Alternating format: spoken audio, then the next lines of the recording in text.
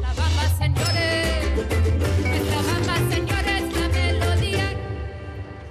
Luis me dijo que Rodrigo se fue con los de la colonia, ¿verdad? Sí, pero es una organización muy grande. Tienen gente por todo el país. No tienes que explicarme cómo funciona la colonia, Carlos. Yo los conozco perfectamente.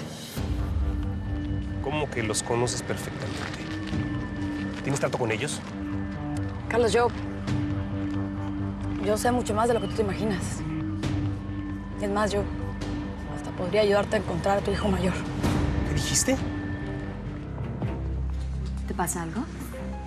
No, nada más que lo flojo que es Javier.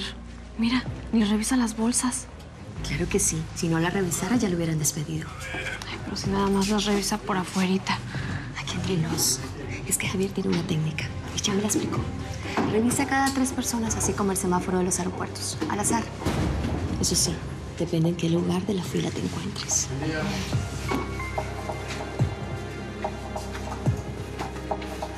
Feli, por favor. Por encima de todas las cosas, tú y yo siempre hemos sido amigos, ¿no? Siempre he sido tu amiga, Carlos. Tu confidente, tu compañera, tu amante. Y así es como me pagas. Bueno, con el tiempo vas a entender que es lo mejor. No, es que el que tiene que entender aquí eres tú.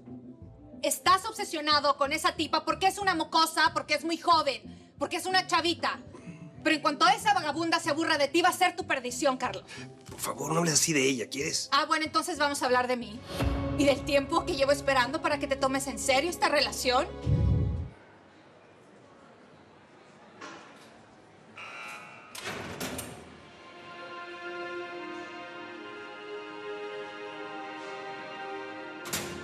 ¿Papá?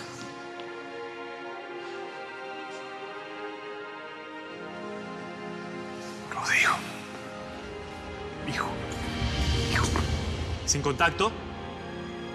Sin contacto. Bueno.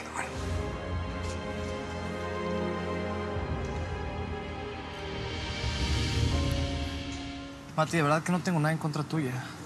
Y nunca voy a olvidar que me salvaste la vida cuando Noemí trató de dispararme, pero... Pues ya te lo dije 1000 veces. Mi jefe no merece que lo metas en tus broncas. Sí. Tienes toda la razón, Luis. Carlos nada más se merece lo mejor. Y yo sé que un día de estos va a llegar una buena mujer en su vida, alguien que valga la pena.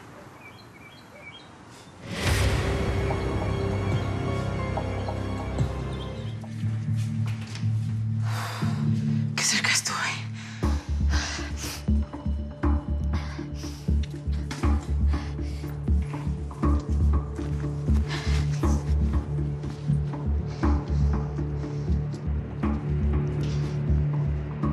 Los envolví así porque el Fire me dijo. Y porque si no llegan así, el Fire se puede meter en broncas con colmillo. Si no... No, eso no va a pasar. Hijo, por favor, no vuelvas a hablar de muerte, ¿quieres? Tú no vuelvas a hablar de mi jefa. Tu madre antes de morir me pidió que te sacara del mal camino y le fallé, pero no lo pienso volver a hacer. Te estoy pidiendo que no menciones a mi jefa. ¿Qué parte no entiendes? ¿Por qué estás aquí? ¿Cuál fue tu delito? Te voy a aclarar una cosa. Aquí nadie me metió. Yo decidí entrar. Decidí entrar para demostrarle lealtad a los jefes, porque aquí puedo trepar hasta donde yo quiera. ¿Lealtad? ¿Lealtad a los jefes de una banda de criminales? Rodrigo, recuérdalo. El diablo le paga mal a quien bien le sirve. Se me olvida que esto nunca lo vas a entender, jefe. Te lo voy a explicar sencillo. Estoy aquí para tener poder. ¿Poder? ¿A costa de qué o de quién? De lo que sea. Porque yo no soy como tú, jefe. Un jardinero muerto de hambre que no vale nada. ¿Qué tienes? ¿Qué has hecho en la vida? ¿Una troca? ¿2? ¡Oh! No, jefe. Yo aquí estoy en mi palacio. Aquí esta gente toda me respeta y hace lo que yo le digo. Ay, mijo. Los internos que se hacen informantes, pues tienen más privilegios, reciben más visitas, viven en un área más cómoda, lejos de las peleas. Viven mucho mejor porque ya la violencia no controla sus vidas.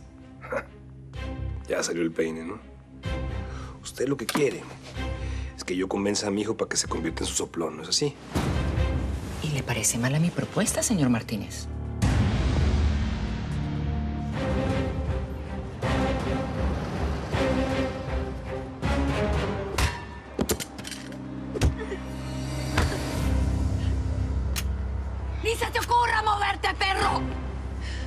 Mira nada más.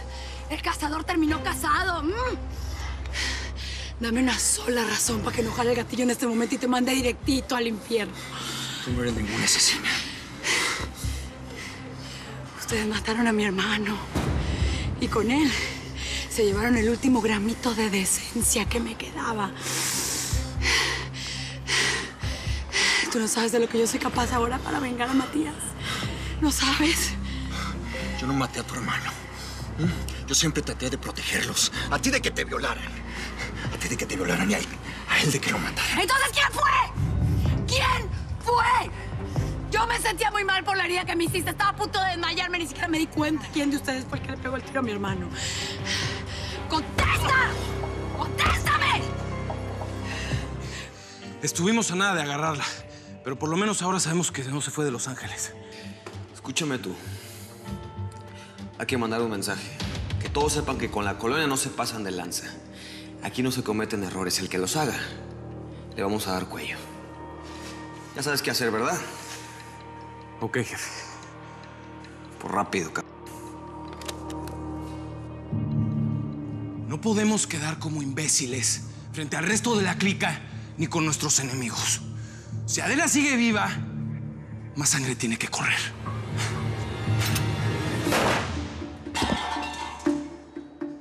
Y que conste que estoy haciendo esto porque son órdenes de Fire. ¿Te das cuenta? Tantos años buscando a mi hijo y ahora mismo lo voy a encontrar gracias a ti, solo por ti. Espérame. ¿Tú estás diciendo que el Fire es tu hijo? ¿Sí? Digo, yo iba a buscar un tipo que me diera información y de pronto me topo cara a cara, frente a frente con mi propio hijo. ¿Te imaginas?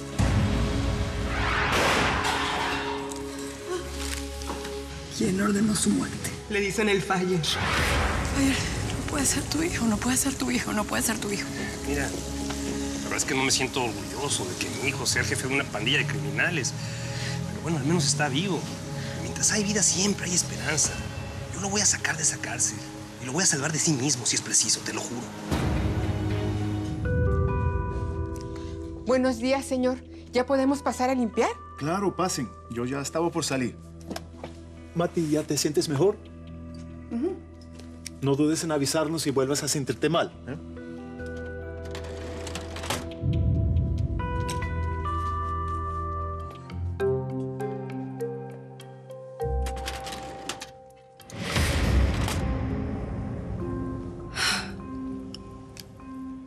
Ni modo, Adela. Trataste de cambiar, pero la vida no te dejó.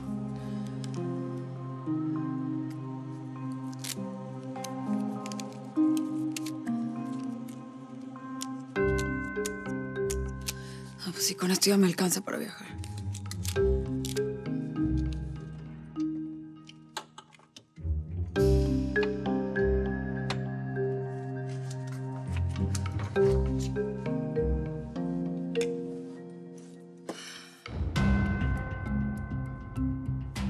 Señor Jacob, perdóneme por tomar parte de su dinero. No se enoje con Carlos. Él no tiene nada que ver con esto. Su único error fue confiar en mí, creer que podría salvarme.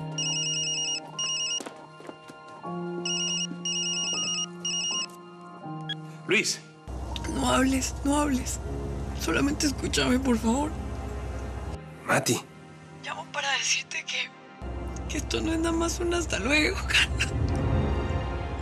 Aunque me muera por dentro, esto sí es un adiós para siempre. Para siempre.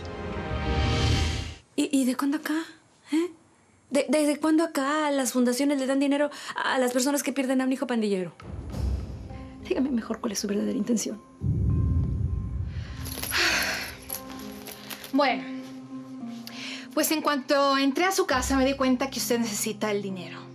Y es obvio que yo necesito información. ¿Información sobre qué? Hay una mujer que llamó a esta casa. Y si no es su pariente, entonces es la amiga o la novia o la amante de su hijo. Sí, porque esa mujer tiene el nombre de Mati tatuado en la mano y se hace pasar por él. Así le decíamos a Matías. Usted es la misma persona que llamó preguntando por él, ¿verdad? ¿Cuánto quiere para que me diga quién es Mati? ¡Lárguese de aquí! Pero, ¿por qué esa mujer se robó el nombre? Es demasiada casualidad. casualidad que se llama igual? ¡Lárguese de mi casa! Pero ¡Lárguese! no, ¡Lárguese de inmediato! Yo sé. Señor, por favor, no tenga miedo, ¿ok? No tenga miedo. Yo no soy un asaltante, no soy un criminal, pero necesito subir ese autobús, ¿ok? Allá arriba puede estar una persona que es muy importante para mí. Por favor, mire, yo no soy un criminal. Mire, no estoy armado. ¿De qué tienes miedo? ¿Tienes una marca? ¿Una cicatriz? Eso no importa. Te juro que yo no estoy viendo eso. Yo estoy perdido en tus ojos, en tu mirada, en tu sonrisa. Déjame quererte. Te juro que no te voy a decepcionar nunca. Confía. Porque tú despertaste este sentimiento y tengo que decir que no puedo vivir sin tus besos. No fue fácil querer otra vez y es que me hace sentir que estoy viva y ya no quiero estar sin ti cuando estás junto a mí. Carlos, esta mujer te ha estado engañando. No solo te robó la troca, sino que también te ha mentido sobre su pasado. Ah, y aparte, te dio un nombre falso. ¿Qué dices, Felicia? Ándale. Explícale a Carlos por qué lo has estado engañando. Y de paso, haznos el favor de decir cuál es tu verdadero nombre, niña, ¿sí? Ándale, que te estamos esperando. Dinos cuál es tu verdadero nombre. Ah, y nos explicas lo que significa ese tatuaje que tienes ahí en la mano. No tiene idea de lo que está hablando, Carlos. Yo no voy a tolerar el acoso de esta... Sí, sé más de lo que tú crees. Ese nombre que tiene ahí no es el de ella, ¿eh? Ese tatuaje se lo hizo en honor a un tipo que ya está muerto. ¿Usted qué sabe? Sí, sé mucho. Era un delincuente y se llamaba Matías. ¡Cállate! ¡Suéltame! ¡Ese no lo pasa! ¡Nunca más! ¡Nunca más! ¡Suéltame! ¡Deja poner en su lugar! ¿Estás loca? ¿Ves? ¿Ves cómo se pone en cuanto le menciono al tipo ese? Claro, esta ardida era tu amante, ¿verdad? Por eso se lo tatuaste. ¿Qué, loca? Contéstame algo. ¿Es cierto lo que está diciendo ella? ¿Eh? ¿Es cierto que me mentiste? Después de todo lo que ha pasado entre nosotros, ¿me mentiste con tu nombre? Que después de todo lo que ha pasado entre ustedes, Carlos. ¿Te llamas Mati, sí o no?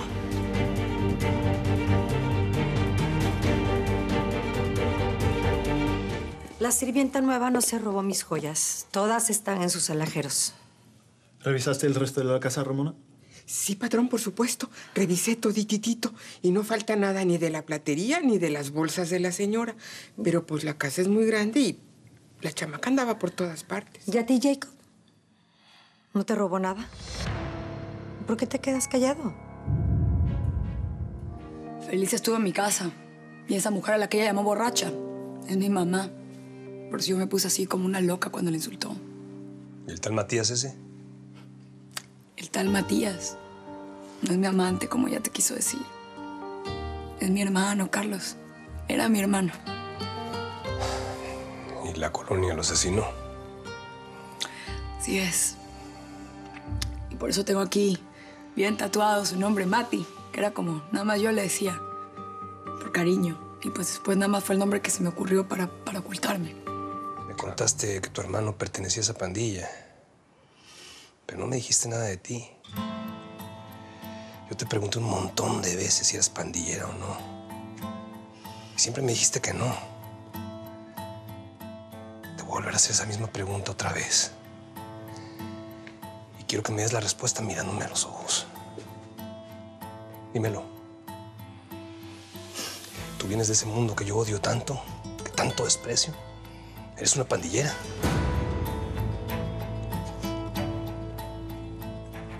Sí, Carlos. Sí.